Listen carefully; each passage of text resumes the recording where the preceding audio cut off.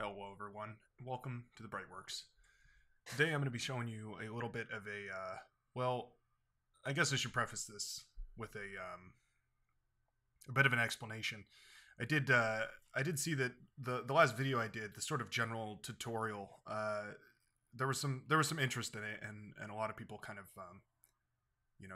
showed resounding interest in it. So I figured I would look at some of the more specific aspects of the game.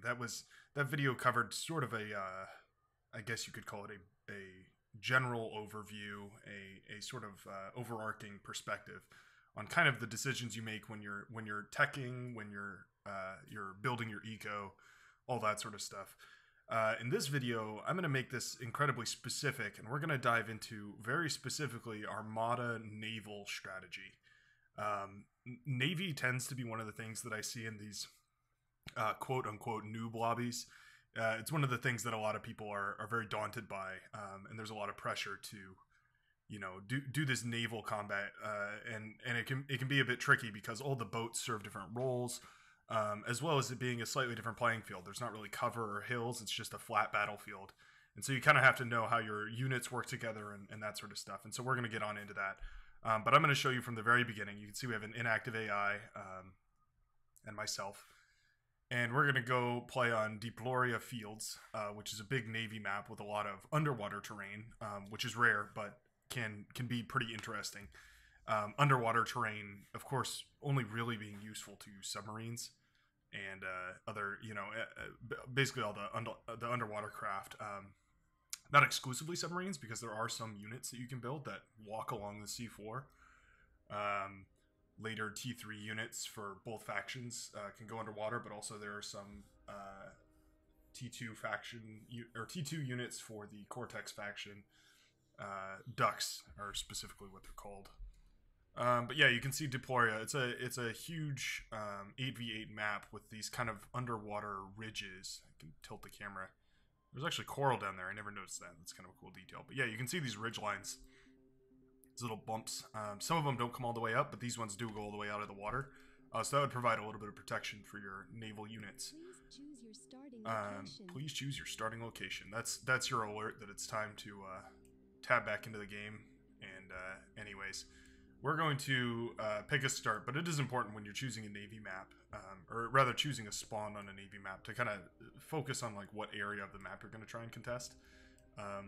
Again, this kind of goes back into the general strategy of this, but you want to look at these metal spots and see there are like sort of two different types on this map. There's 2.4s and 1.7s.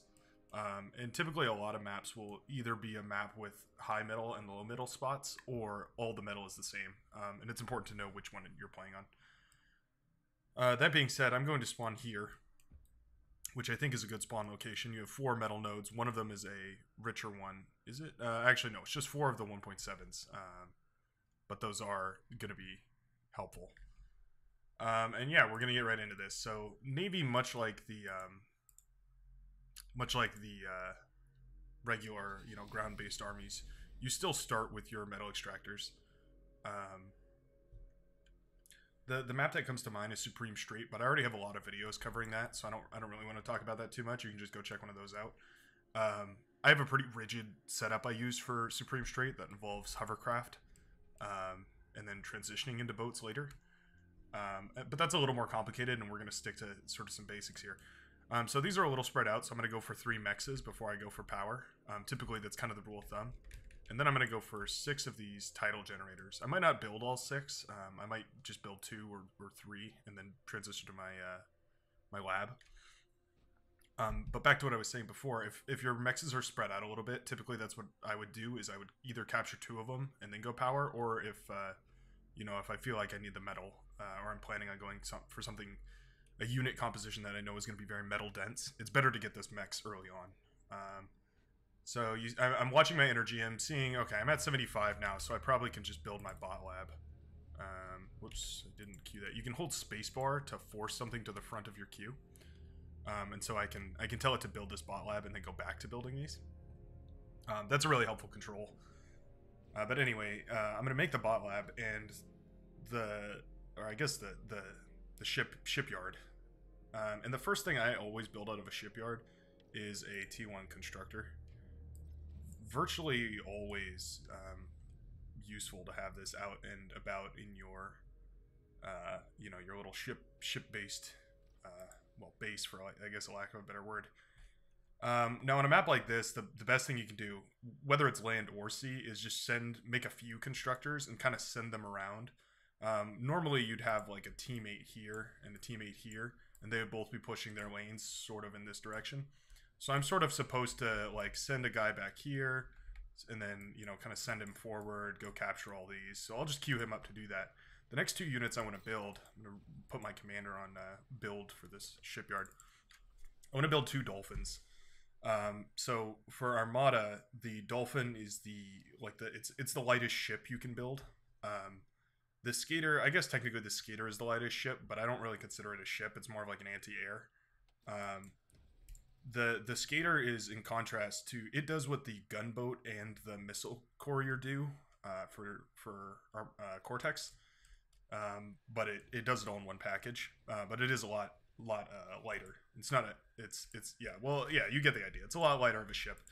I'm gonna use my commander to go over here, and I'm gonna start making another ship here. So these Dolphins, they have 2 assault cannons, which are these kind of, you'll probably recognize this from the pawns if you played a little bit, but they shoot out these kind of bursts of sort of rapid fire, and they're very good in like a close melee. Stop that, so you don't kill our own ship. And then what I'm going to do is start building build power, because you're going to need it right away. Now, on some naval maps, you'll have to go to energy converter economies. Usually, I like to build them in batches of 6. I think that's just a good number. It's a good way to scale your economy. You kind of think of it like you have to slow down for producing units, and then you build your economy, and then you slow down, produce units, and then you build your economy. And so there's kind of these like sort of stepping stones here, and then eventually you have to slow down a lot to spike all the way up to T2. And so this is kind of the flow chart of the early game, more or less. That being said, let's talk about unit composition here. Normally I'd be doing all this a lot faster, but I'm slowing down to you know, kind of explain things in a little bit more detail. What do these units actually do? I'm going to explain Armada, and I'm going to give the names for the Cortex units, but I'll talk about Cortex a little bit later. And anyway, the Dolphin, as we've already explained, it's a fast assault ship. Yeah, it even says it there, fast assault corvette. It basically is a speedy little ship that can basically be used for harassment, but you're also going to want them in your main unit composition. Because they'll get up right alongside the enemy ships and start laying fire into them. And at the very least, they'll start distracting their main guns and pulling them away from yours. There is the Resurrection Sub, essentially a underwater version of the reclaim bots of land. I'm going to send my commander back here and basically tell him to just build like a huge array of these things. If you space these... Oh, whoa, tripped on my words there. If you space these out... 1 or 2 clicks from each other, they will be sufficiently spaced out so that bombers have a much harder time making them chain react. So that's a good tip for you. You don't lose too much by spacing them, as far as, you know, generators per square goes. But it does save you from early harassment a lot of the time. So it's a good habit to get into. Anyway, back to the unit composition. The ship, of course, is just a constructor ship, but it can build everything naval. There's a whole host of different options for what you can go into from Navy. So I'll talk about these, because these are actually some later game decisions that you have to make. But for now, we'll keep talking about the units. So you have your destroyer. The destroyer is the most expensive T1 unit that you can build. And that's for good purpose. It has a main gun that does quite a bit of damage. It's a long-range plasma gun. Which, if you're familiar with bar terms, plasma basically refers to some sort of like artillery gun. Basically, it can like shoot for a long range, kind of lobs a big projectile. And it also has a depth charge launcher, which means that it can attack underwater units. So that's really important to have, because you need some sort of way to reliably target submarines. And those depth charges are heat-seeking. And in fact, let's just queue one of every unit. That might be helpful as well. And so those depth charges are great for seeking out enemy submarines and then destroying them. So if you have 2 or 3 submarines, they'll quickly tear through a composition of subs. You have the Elisau, which is the assault frigate. There are basically mirrored versions of all these ships for Cortex. But the Elisau is your assault frigate, and it has two cannons, sort of the tank equivalent to land, but in the sea. And then of course you have your submarine, the Eel, for Armada. I believe it's called an Orca for the Cortex. But it's really obvious when you click on the thing and you look at these, like which one is which. If you also have your settings in grid mode, which is basically what this is. It says custom because I've tweaked a few things, but most of these hotkeys are in grid mode. If you have it in grid mode, they'll all be in the same position, regardless of what faction you're playing. So that'll be useful. Now that being said, the last thing to look at is the Skater, which we've sort of already talked about, but it is basically an anti-air / early harassment, but it also has sonar, so it can actually see underwater, which is important, and we'll talk about that right now. So I'm going to send this forward so I have enough metal to talk about earlier in the game. Of course, in a normal game, you'd be meeting your enemy on this front line, and so you'd want to move your troops, up and forward. I have every T1 ship except for the Skater bound to one hotkey, so it's all just one control group, one auto group. And the reason for that is that you kind of want these big, like, fleets of ships, so to say. You want them all to be able to support each other. Extremely helpfully, you can hold control and then left click or right click, and it'll keep whatever position that the ships are in, and it'll rally them all together.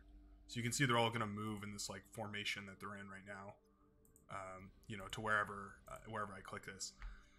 So that can be really handy because you can really specifically micro these and, like, just get them super into a nice neat formation.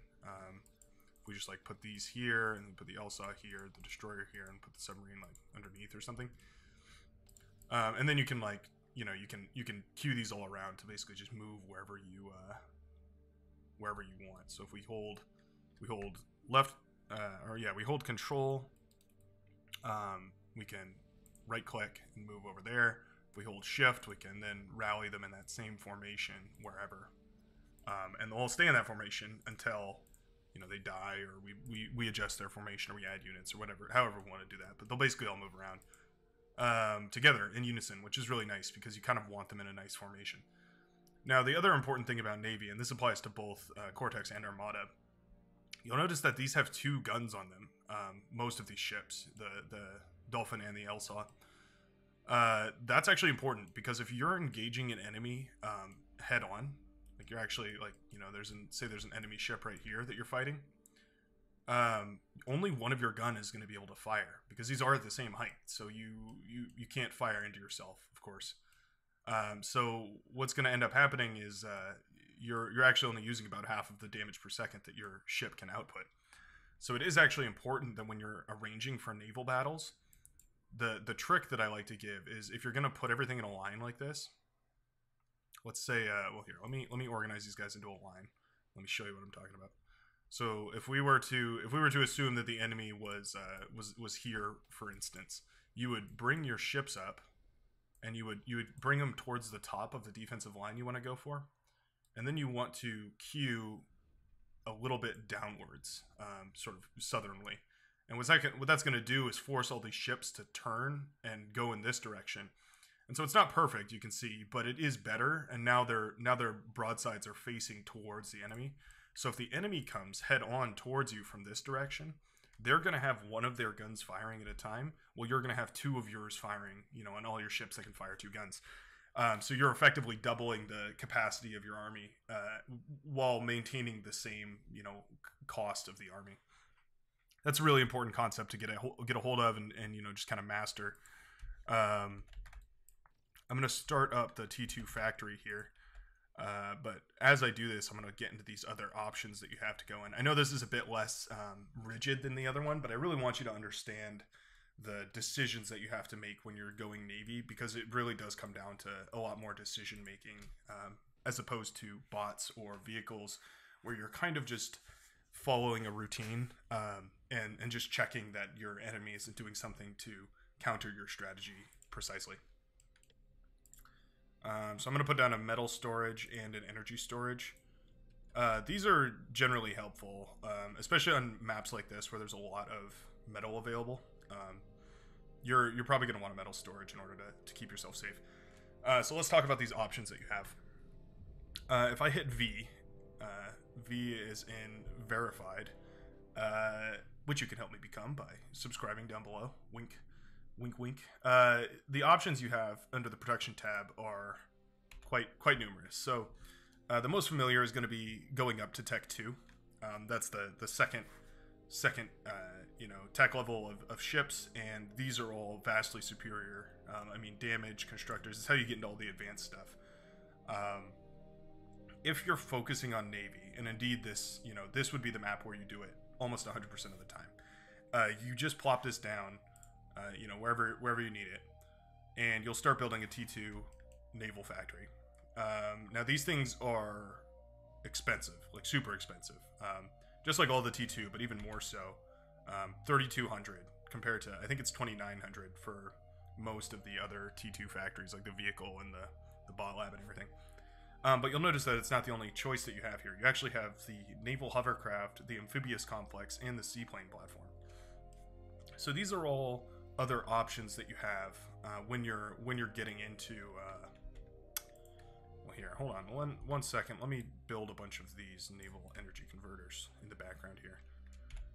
So the hovercraft platform produces all of the same hovercraft that you might have already taken a look at. If you haven't taken a look at them, it's not a problem. They're I kind of showcase them in some of my other videos, but basically they fill the same roles as the vehicles, just with they're a bit more expensive and they're a bit slower in a lot of places, on a lot more terrains. I mean by that. But this lab does allow you to build these hovercraft on the water so that you can use them to flank around and take terrain. This map, they wouldn't be very useful because there's no terrain to cross onto, no land to bridge onto, which is of course the biggest advantage of taking a hovercraft platform in the first place. So you kind of have to factor that into your strategy. That's always an option if you're looking for kind of a way to harass land, but you're on a naval economy and a whole naval setup. You can go for the naval hovercraft platform. What I would usually recommend is the amphibious complex, and I'm going to show this one to you. I'm going to actually build this one because it's pretty interesting. And I'm going to queue up the naval the seaplane factory as well, but we'll get into that in a second.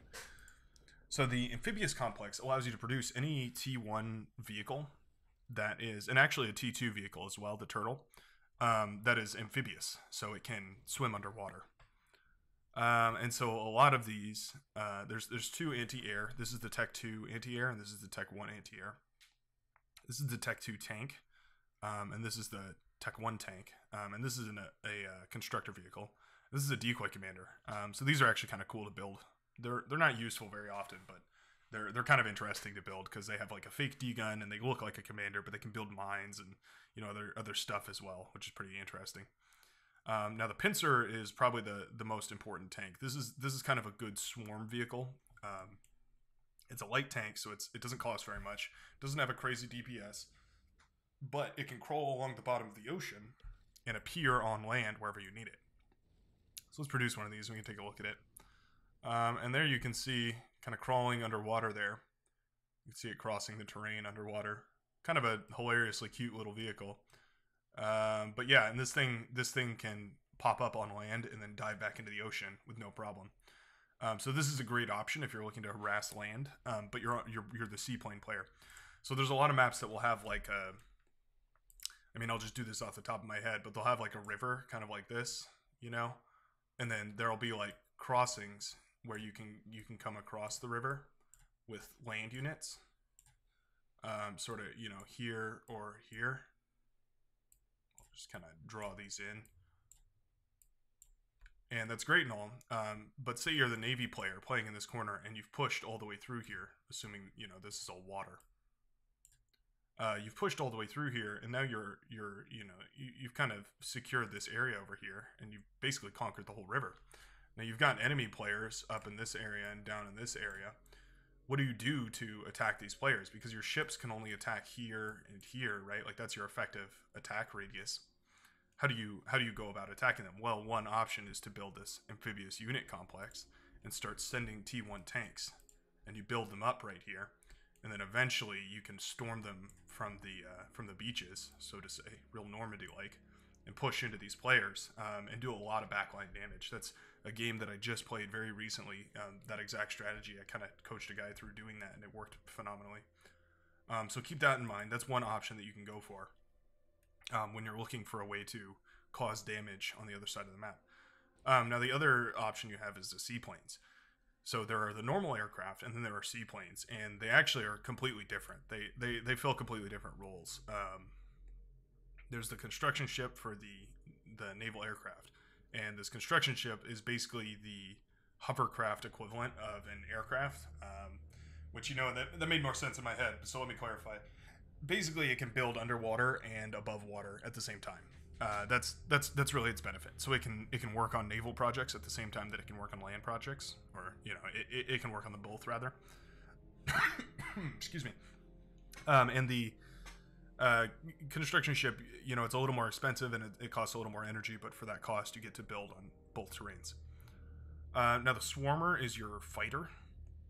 And it actually does a pretty good job of what it says. It's a fairly good fighter. Something like Tech 1.5, I guess you could call it. It's in between the Tech 2 and Tech 1.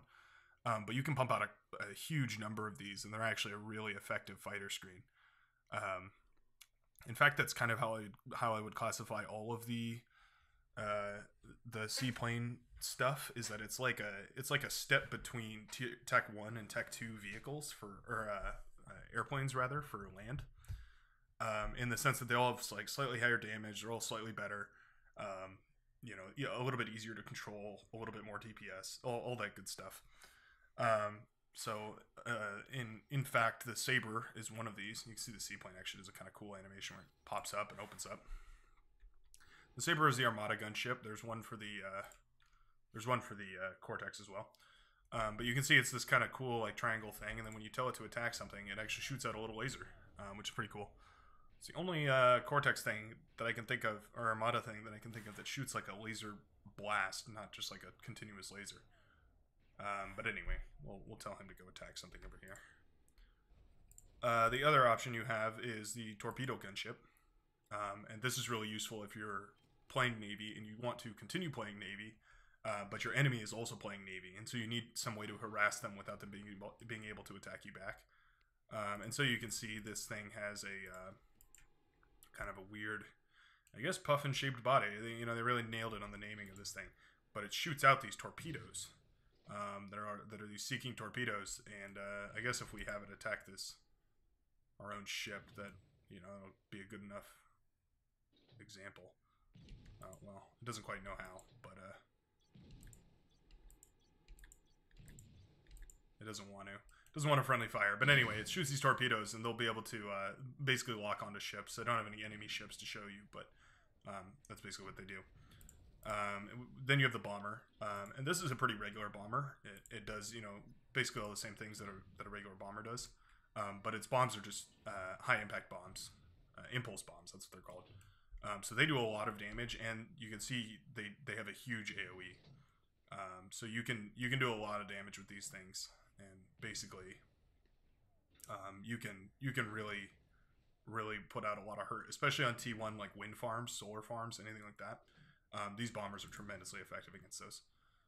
Now the last thing is the Horizon, which is like a scouting drone. I really like the look of this thing, kind of the cool drone aesthetic.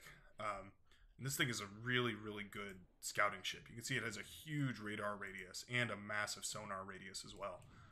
This thing is definitely as good a quality as the Tier 2 scouting planes. The Tier 2, I think it's called or is it? No, this is the Horizon. I can't remember the name of the T2 scouting plane, but there's one for both factions, and this one is just about as good. You can see it has a huge radius and perfect for scouting.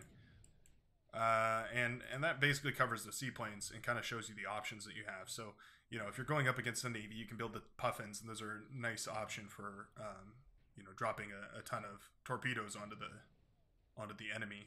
These are high damage torpedoes, so it only drops one. So you want like five puffins that you send in, drop their torpedoes, back them off, and then send them in again, drop their torpedoes, back them off, and that's kind of how you play with those. The sabers are pretty straightforward. They're a gunship, so they can target anything above the water. So that's what you'd use for either harassing land or harassing a big ship presence without submarines, or at least just the ships of their fleet. And the bombers, of course, are just for bombing anything above land. Do whatever you would like with a bomber, and that basically covers the seaplanes. So you can see you kind of have these options, right? So if they're harassing you with air units, or another player is harassing you with air units, you have an option. You can go for the Cyclones. If you need some other way to do damage, and you've captured the river. If we go back to the river example, say you've captured the river, and you're kind of built up over here. You can see all of their eco, all the enemy eco down here, and you want to get to it, but you know that they have land defenses or something, but they're not going to have anti-air defenses in their base unless somebody else is bombed already or whatever. So unless they're really on top of it, they're not going to have a crazy amount of air defenses. So if you manage to get a bunch of gunships all the way forward here, you can just send a big swarm of them forward, and that's going to be a huge amount of damage all at once. Definitely enough to catch an eco, or maybe sometimes even a bot lab or something, some sort of production facility. And that's going to be great because your goal, basically, once you've secured your river, is to start dealing damage onto land however you can. That's kind of how you want to think about it on maps where it's like it's some water and some land. You want to win your water so that you can contest land. That's kind of your job. Now, the final thing I've been sort of putting off here is this T2 shipyard, because these are definitely some of the more complex ones. We're going to start with the easiest to define, probably the easiest of all being the anti-aircraft, or the anti-nuke aircraft carrier. Basically, this is a mobile repair platform, which you'll see on T2 constructors can build the aircraft platform. I wouldn't recommend them. They usually just mess up your micro. But the aircraft carrier, however, I would absolutely recommend. You almost need these as soon as you go T2. So indeed, let's build one here. We'll see. Sorry about that. I hope you couldn't hear that. I'm gonna set the commander to keep building solar power, or not solar power, tidal power. You can see tidal power actually gets really good if you just kind of passively build a bunch of it. You can actually build up a huge amount of it. So I would always recommend just idly having something work on big tidal farms like this. So you can see the anti-nuke ship. It doesn't have a huge anti-nuke radius, but it's definitely big enough to cover a regular base. It also has a radar on it, just kind of an added benefit. And I would almost always recommend basically just parking one of these at your base. It's a good amount of security. Now moving on, probably the next easiest to explain is the Dragon Slayer, which is an anti-air ship. It has a flat cannon as well as 2 missile launchers. This is your kind of go-to anti-air if you don't have the air lab up, or you don't have another player doing fighters. You can send the ship out, and you can see indeed it has the guided missile launchers as well as the flat cannon. So it is really good against T1 aircraft. I don't know. Yeah, I can't really get it to friendly fire, but it's very good at taking out friendly aircraft. And you want at least 2 of these accompanying any of your bigger ships you produce out of here that we're going to get into in just a second here. So after that, we have the radar jammer ship. Also very self-explanatory. Just a really nice big radar jamming radius, which can be really nice because you have to go up to Tech 2 to unlock radar jamming. So it can actually be a really huge benefit on the ocean, especially considering there's no terrain, right? Like you're not dealing with, rarely you're dealing with rocks and stuff or mountains or whatever. You're dealing with a big flat open field, so concealing your presence is actually really nice. Okay, so we'll talk about the constructors last, and we'll move our way up from the top or from the bottom now. So you have the missile cruiser. This is called the longbow. There's a equivalent, I think, called the messenger, something like that for Cortex. And the longbow shoots this really awesome missile in a really high arc. and then the missile itself explodes into a bunch of fragmenting bombs. So it's really, really devastating to tier 1 units, just anything on the ground. Pardon me. And it can deal a lot of damage, especially to light laser turrets and things like that. The longbow also does have a anti-air missile launcher on it. I wouldn't rely on it for anti-air stuff, but it's not bad. Next up is the cruiser, the Paladin. This is an important ship. This is probably one of the two things that you'll build the most of out of all of your choices for what you want to build. This would be the one that I recommend you start with and get comfortable using. One benefit of this is that you don't have to really worry about alignment, the same way that you have to do with these ones that have 2 cannons. This one's 3 cannons just swivel on a big gantry on the top, so you don't really have to worry about it. It's actually got kind of a funny looking face, doesn't it? Never looked at that up close. But it also has these 2, which are not aircraft, anti-aircraft missiles. They're actually depth charge launchers. And you can see it also has lasers on it. I forgot about that. But basically it has these depth charge launchers, and that means that it can target submarines, which is really important role in your navy. So you're going to want to mix these in as soon as you can, because if your enemy has submarines, they do a ton of damage to boats. And if you have a ton of submarines, then all the submarines are going to be duking it out underwater, and their boats are going to be able to slip by. So it's really important to have a ship above water that can it can attack both types of naval vessels. So anyway, moving along. We have the Dreadnought, the battleship, and this is a sort of a siege weapon. You can think of it. This and the Messenger are kind of your siege options, at least for sieging land. That is. This vehicle also has the staggered cannons. You can see that one of them is a bit higher than the other, so you don't have to worry about alignment with this either. And it has a ton of plasma cannon damage. That's it. It just does these huge bolts of plasma cannon, and you can see it has a pretty huge range. It can arc these things pretty far. And let's see, can it fire? Yeah, so it looks like if you're within range, it can fire. You can see it fires both of them forwards, which is really nice. But yeah, the battleship is nice, but I don't include very many of them. Sometimes I'll build one of them just for like long range harassment, but I really don't build very many of them. I build a lot of Paladins and a lot of Barracudas, which is the next thing we're going to talk about here. Barracudas are your fast assault submarine. These are very important. These and cruisers are kind of what I build the most of. I'll usually build these in like a 1-to-2 ratio, so 2 Barracudas and 1 Paladin. The Barracuda is a very, very quick submarine that shoots out really high damage torpedoes. And you can think of this as like your standard infantry, I guess, sort of the underwater tank. We'll tell this guy to stop. As well as you, actually. Let's just have you fly around. And so this guy fires a nice torpedo missile that does a lot of damage, and it really messes up T1 submarines really badly. But it's also very, very fast, which is great for if you need to catch up to things, especially underwater units that can't fight back. Like if you catch a bunch of these tanks or Shivas or Titans or Juggernauts, anything that's in the water and can't really fight back, that's a great option. So now the two expensive ones. I guess the Dreadnought's expensive, but the Serpent is a very expensive submarine. It's called a long range battle submarine. I would almost call it a siege submarine. That's kind of the role that it fills, at least to me. I'm going to tell this guy to build 2 more power supplies. This thing fires a torpedo at a super long distance, and you can see it has quite a long recharge. But this torpedo, doesn't look very impressive, but it's actually a huge amount of damage. It's 1,650 damage, like just a huge amount of damage, and it can destroy enemy vessels super quickly.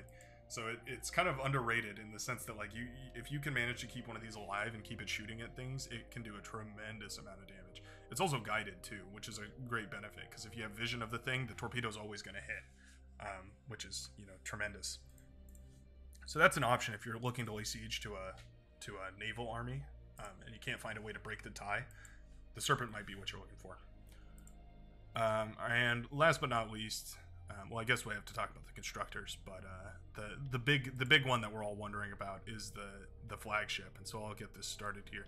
Actually, why don't we build these constructors first, just because they'll take a little bit less time, and then we'll build the dreadnought in a second here. We'll talk about the constructors while the Epoch is building. So your naval engineer, this can build actually a huge variety of things. You can build your construction turrets, which is always useful. You can build naval mines, which are interesting. I've only ever seen them once, but they actually worked really well. You can build destroyers, tier 1 destroyers, which is kind of interesting if you're looking for a way to like spam these out. You can also build T1 constructor ships. You can build the T1 skater and T1 dolphin. Excuse me. You can also build the platypus, which is a T2 bot for Armada. It floats on top of the water and then can transition to walking around on land. So it's a really good option for if you're looking for like a sort of a light unit to spam swarm your enemies on land with. This can also build the T2 defenses, which are, it can't build the T2 torpedo launcher, but it can build the Gorgon, which is a big plasma cannon thing. And it can build the Arbalist, which is a flat gun. Same one that's on the Dragon Slayer here. Same sort of cannon, just a stationary one. So it does a little more damage, a little bit faster fire rate, all that good stuff. It can build the regular torpedo launchers as well. So you have a whole host of different options for things that you can build out of this constructor. Now the Tech 2 constructor, this has some interesting options for you. First of all is the advanced sonar station, which you can see has this huge sonar radius. These are nice, but sometimes they're a little bit too difficult to get set up where you need them, because you don't really need it in your base. You're gonna have planes and whatnot flying around here anyway, so you kind of need it at the front line somewhere, but it's not really worth sending a constructor up there, so I don't really use this very often. The pinpointer, however, can be much more useful. These are the same as the pointers on land. They just increase the accuracy of your firing on radar detected vehicles or planes or whatever it is. Also, the Epoch is done, but we'll finish the Tech 2 constructor first. You have the defenses, which are the same, and then you have these naval fusion reactors. So these are the same. Well, actually, they're a little bit better than the fusion reactors on land. I suppose they can cool themselves in the ocean or whatnot. Somehow they're a bit better, but they do cost a little more. And to correspond with that, you have the Naval Advanced Energy Converter, which is also slightly more efficient than the land-based version, but costs a little bit more. So these in parallel can actually produce a really strong economy. And what I like to do is basically take one of these naval engineers, tell it to build a big array of 2 of these by holding left alt and shift at the same time. You can queue up these big blocks of things. And then I click on this this naval guy, and I'll usually build 2 of these, but I'll have one that just builds a big block of, a 4 by however long block of these reactors. And then on the other side, I'll do the same thing, but with the naval energy converters over there. And what you get out of that is a huge chunk of economy that's just passively building in the background, and it kind of pays for itself as you build it. So that's always an awesome option for if you're looking for some way to build up your economy. Start building that huge T2 economy, and that lets you spam units and whatnot. The other thing is it can produce a amphibious gantry. So this is for your T3 units. And all these T3 units are sort of irrelevant to the case, but we'll talk about them anyway. Let's see. Let's have you start building this over here. Get that going in the background. So we'll talk about those T3 units, but before we do that, let's talk about the Advanced Metal Extractor, which is essentially the same as an Advanced Metal Extractor on land. It's just underwater. and you have the advanced torpedo launcher. Now, these are extremely powerful. I was actually surprised. I used these in a game maybe about a month ago, and they were able. I think I had about 10 of them, and they were able to take down a juggernaut before it crossed the ocean and managed to get to the little base I was protecting. So I was actually very pleasantly surprised with how much damage these can actually do. It's such a tremendous range. You can see these things can attack for a huge radius. That blue circle there is their vision radius, their sonar radius, which is basically just vision underwater. The red radius is their actual attack range. So if you have scouting planes up in the air, these can actually attack almost twice as far as they can see, which is really impressive. And that basically covers everything for the T2 constructor. So real quickly, let's talk about the Epoch. This is your flagship, and both teams have one, but they definitely function differently. From least impressive to most impressive, you have a anti-air missile battery, 2 of them, and those function to basically clear away any anti-air or any airships that are attacking. The Armada version has 3 large plasma cannons, two on the sides and 1 at the front. And those are like a short-range plasma cannon, and they're really good for taking out ships and other, anything above land. Really, they'll devastate. But the real golden, thing on this ship is the artillery range, which are the big cannons, and you can see it is tremendous. I mean, you can really shell away for miles with this thing. You see these things firing, and it's like a huge, you can shell away a bases way far away. So if you do manage to get one of these up, this is another great option for sieging bases and whatnot. If we set the attack range closer, you can see these lighter plasma cannons firing. It's sort of the same thing. But yeah, they put out a huge amount of DPS. It's worth noting that the Cortex version of this has 1 big cannon with 4 guns, 4 barrels, and 4 heavy laser turrets on the front of the ship. So it's a little bit less of a siege weapon. It still can siege, but it's not quite as Gauss heavy. There's a lot more lasers to it. Anyway, the last thing I wanted to talk about was these Tech 3 units that you can produce under here. So these are basically all the amphibious units. I mean, this is a Tech 2 unit, so there's really only 2 T3 units. First being the Marauder, which is a great T3 unit because it's very fast. It does a really high amount of damage compared to Tech 2 T3 unit is ready. units. And let's move this guy up into the hill so you can see what he looks like out of the water. Underwater, they don't have an attack; they just traverse, which is important to know because they are weak underwater. That's what that means. This is the Gorgon. I guess I'll show you while that guy's traveling. See, it just shoots this like spray of cannonballs, I guess, towards the enemy. Very neat for bursting down ships as quick as you can. So here you can see the Marauder in all of its glory. It's kind of got this like chicken leg thing going on with it. But it actually has a really nice Gauss attack. And it can do a lot of damage. These are what I prefer to use to destroy enemy backlines because they're so quick and they do such a good amount of damage that they can really get into enemy's base and blow up reactors and whatnot super easily. So that's a really great option. And of course the last one being the Titan, which we'll have coming out here in just a second. But it has its blasters, its high energy, long range, ground to ground / ground to air laser of doom. And then the missile launcher as well. That is just an all around package of destruction, which it should be. I mean, this is your end game unit, and it really should be the best that it can. So we'll take a look at that in just a second. But overall, that's kind of the breadth of the naval artillery and just armaments that you have available to you. And the important thing to remember is that Navy, when you're looking at it from a tactical standpoint, it's much more effective as a cohesion of units. So you have a mix of cruisers and submarines and a few anti-airships. It's much more cohesive as a big mixture of units than it is as just a spam of a bunch of T1 or T2 units. So you do want a lot of submarines, but I would usually queue up something like this and put repeat on. And I would call this my composition because it's you have the underwater attack power of the submarines, which basically means that once you kill their ability to attack underwater, your submarines are unlimited damage per second. Your paladins, which are your way to counter their underwater attack power, and the dragon slayers, which take out any of the airships above.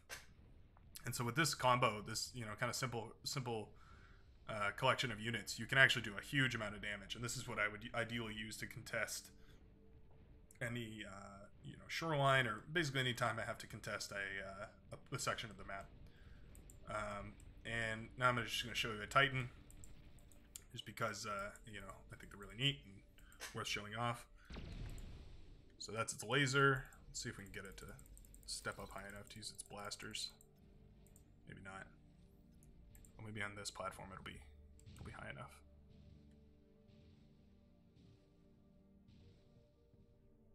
Oh, can you make it up? Nice. Okay.